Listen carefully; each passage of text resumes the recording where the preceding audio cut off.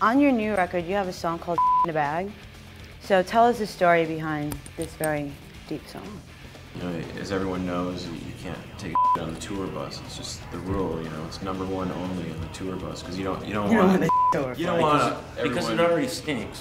What you do is you in a bag and tie it up. And this song is about the mental stress that you go through, you know, leading up to that. Like, oh, I can hold it, and then, oh, no, I can't. Well, I know the tour buses are kind of small. I've been on them. Where would you place the bag in order to? Well, what you do is you go in the bathroom. You could fit it in there. You put it in the toilet. You sit down, you take a dump as normal. And Dude, then that's so smart. I'm thinking like if they kind of dent it and put it on the floor, and then they kind of crouch, and that takes about this much room. All right, you guys are a lot smarter than I am. So before you guys go and everything, I have this thing I have to tell you. We were driving here and it was a long drive from the city and I kind of had to go take a poop. So I figured I'll be a rip-off and take your idea in a bag. And I was wondering if you could, find something interesting to do with it. Maybe we could like throw it on someone or something. All right, let's go.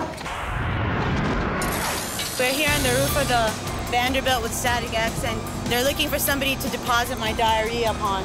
So did we find a suspect yet? Right there. Boom, right there. Who's gonna do the honors of depositing the diarrhea? We nominate you. Should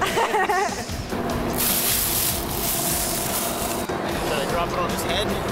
Yeah, get his head. If you don't make this, you're fired. Herb, I think this is kind of romantic that you're throwing my for me. Yeah, we got a hold of you, dude. No, stop! It's dripping, come on! Grab my suspenders.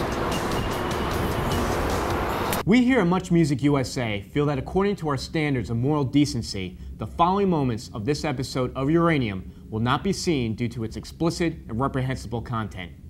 We feel that projectile feces is not amusing in any way, and one of our goals of this program is to reflect strong, positive ethics to our viewers, and this does not include dropping bags of human waste on innocent bystanders.